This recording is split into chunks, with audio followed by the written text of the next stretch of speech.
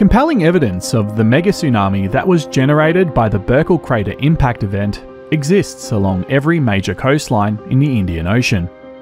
From Australia to India to the Middle East, Africa and Antarctica, the 200-odd metre high mega tsunami struck every major coastline, altering them in an instant as they scoured their way inland before dropping massive amounts of sediment, retreating and leaving massive depositional hills behind.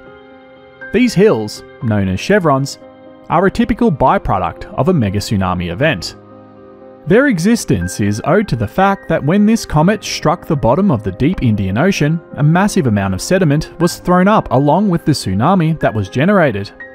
This unimaginable amount of sediment that was strewn with deep-sea microfossils was imbued with alien metals, as the asteroid's contents fused with the fossils during impact, before being carried away by the massive tidal waves that were generated. This episode is the summary to the series on the mega tsunami that impacted the world 5,000 years ago. I know, right? Long time coming. Sorry about the delay here, guys. I got a bit burnt out on this, and I knew that if I forced myself to produce this video earlier, I'd be compromising the quality of it. So I needed a small break away from obsessing over chevrons. But I'm back to conclude this series and to give you guys everything you've been waiting for and more. To briefly touch over what we've already covered in this massive series, at first we began in Australia, and we painstakingly documented the many directional chevrons that existed in the areas that were exposed to the Burckle crater mega tsunami, based on the location of its epicenter in the Indian Ocean. We then covered Antarctica and some evidence that exists there. In this episode, we'll be beginning in Indonesia, where obvious chevrons exist, before heading westward into Sri Lanka and India, after which we'll go to Pakistan and then cover Yemen, Oman, Somalia, Madagascar and end at South Africa. Because of the massive distance that we are covering, only the most prominent evidence will be covered. So without further ado, this is the conclusion to the Burckle crater mega tsunami series. Part 1. Indonesia. Indonesia is a dynamic, ever-changing land, located in one of the most tectonically active regions on the planet. The volcanism here is one of the most extreme as well, and that poses a dilemma that is somewhat unique to Indonesia, at least in this series. The lack of mega tsunami evidence in Indonesia has led to many doubting the Burckle crater impact theory, but along with the volcanism, another problem is the tropical climate that exists here, which means vegetation will be hiding much of the evidence. And that's why this simulator has been by far the most incredible tool to reveal these little guys, because of the accurate topographical data that it has. You wouldn't be able to spot the chevrons I'm about to show you on Google Earth or Google Maps, and the snow function just serves to further highlight the typical V-shape seen in mega tsunami chevron deposition events. When the 180-odd metre high mega tsunami finally reached Indonesia, it would have inundated and scoured these tiny, relatively flat islands as it was passing through, leaving little to no deposition behind. But when it finally reached the main group of islands, well, that was a different story. There's a rise in elevation to around 150 metres high. When the 180 metre high mega tsunami smashed into this place, this sharp elevation would have taken much of the force, meaning when the mega tsunami leaped over it, the drop in power led to a massive drop in sediment being held by the mega tsunami. And do you see it? They begin to be deposited after the waves smashed into the shorelines before dropping most of the material over here, with the direction that corresponds to the epicenter of the impact event. But did the waves stop here or keep going? Let's see. And as you can probably tell, we've got an issue here that we're going to run into time and time again, especially when we head to India, which has much of the land reshaped for farming. The chevrons, they're gone. The ground's been leveled, but they're not fully gone. I can see very, very faint outlines. So this is it, you probably think. Nope, look at this. Bam! This was big. Some erosion has occurred to the largest of these, with rivers passing through them, and after the main deposits, we have smaller ones that slowly taper off. Once upon a time, this entire coastline would have had chevrons dotted all throughout it before being leveled. Now, as previously mentioned, the issue with Indonesia is deciphering what is tsunami related from what is volcanic. The directional nature of these and their shape tells me that whilst there's an interplay between the two, the vast majority of what you see here is megatsunami related. But yeah, the lushness of Indonesia is the obstacle that has led to many speculating that chevrons don't exist here. But they definitely do. And this is just one spot. The entire shoreline of Indonesia has this occurrence. But unlike the Australia series, I can't cover every spot or else this will turn into a 5-hour documentary. So let's move on. Part 2. India and Sri Lanka. Beginning in Sri Lanka, the land here is quite low in elevation, with much of it being under 15 meters in height. In theory, this means the megatsunami would have cruised over here, depositing smaller chevrons, before finally colliding with this ancient mountain range from a continental abduction event, before losing power and dropping the bulk of the sediment. Now let's see if what I just said lines up. And yep, it appears to. Smaller chevrons over here, peaking around here, right at the point where the ancient mountain range begins, which is, by the way, taller than the megatsunami by about 50 meters, and the largest chevrons occur en masse here. On the eastern side of Sri Lanka, where the ancient mountain range doesn't extend to, we see chevrons that made it much further inland, and they are quite numerous and large in size too.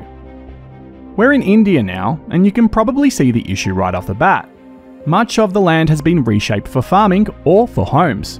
Very little evidence of what was once here remains.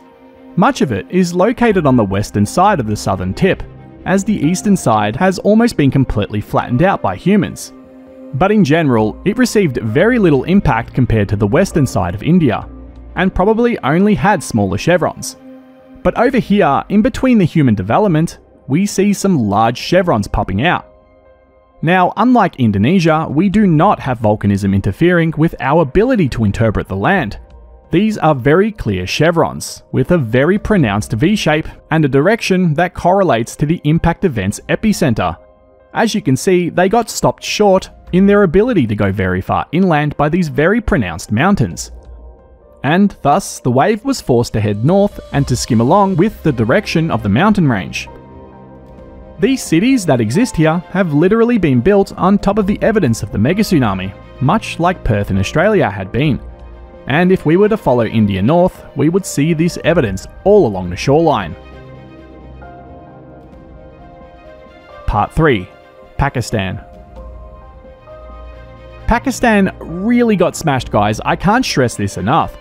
The damage here was so pronounced that it took me a while to actually accept what I was looking at. I mean, look at this.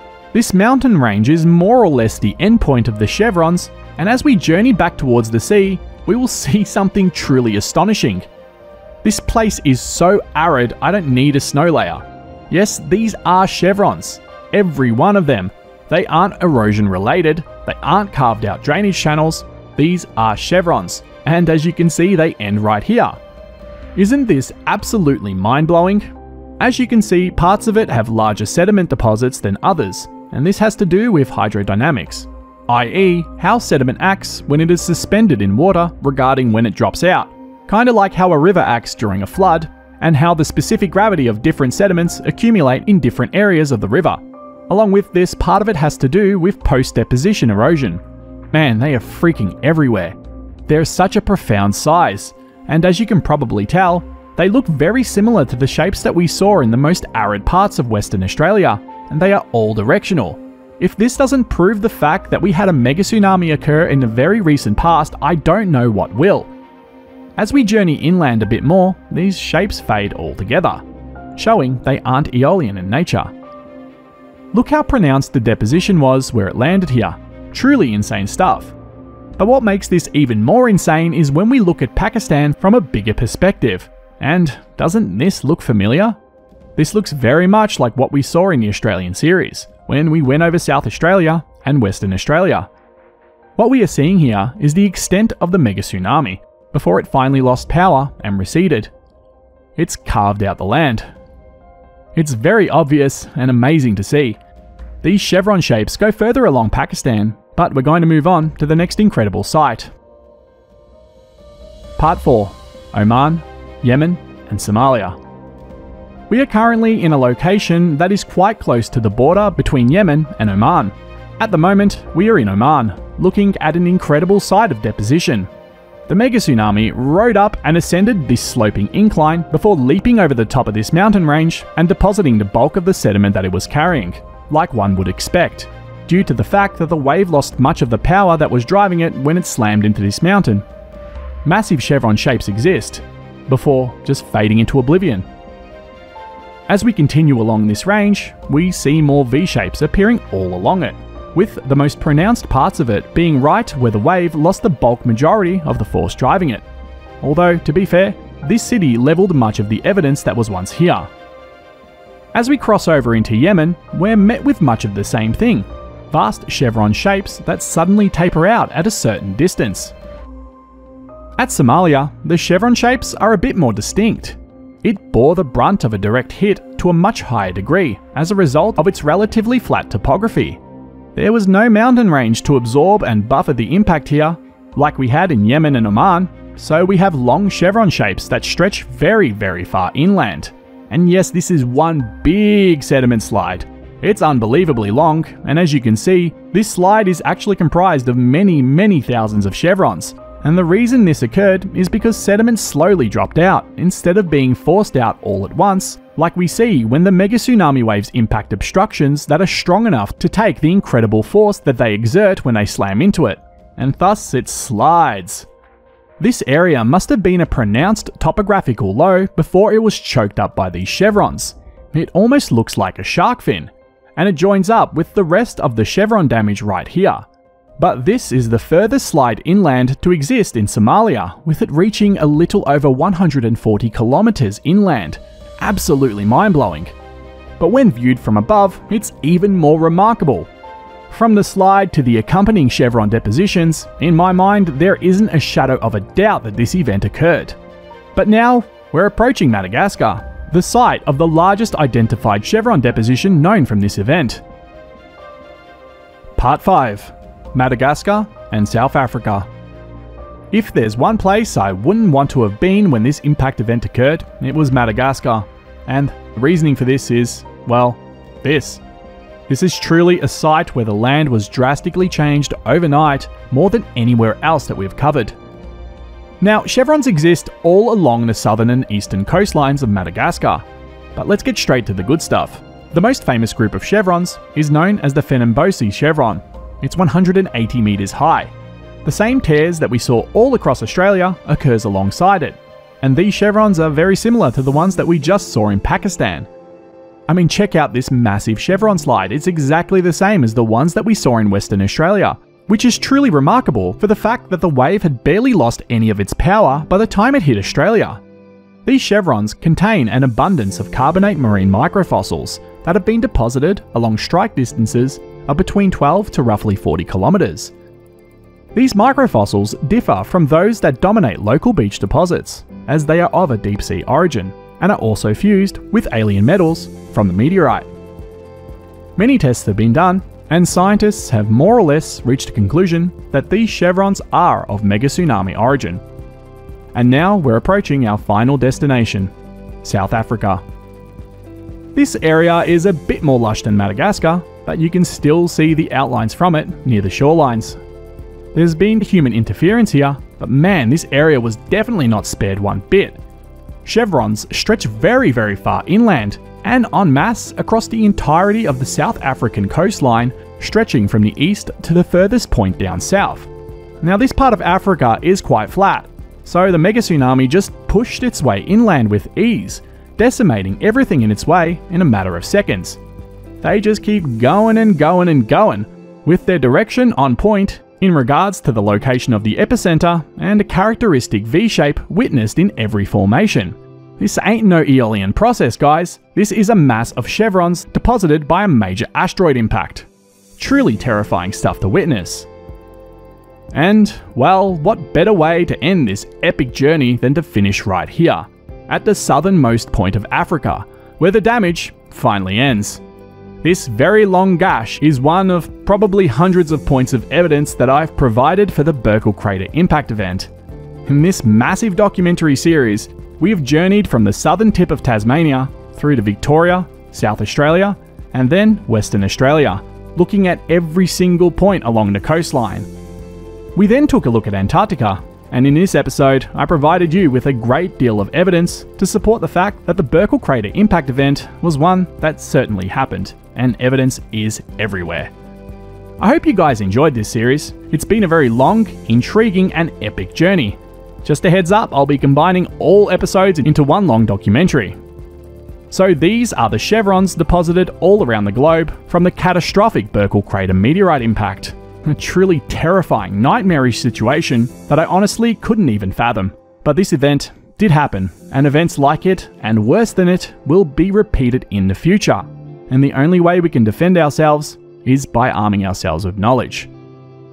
Thanks for watching.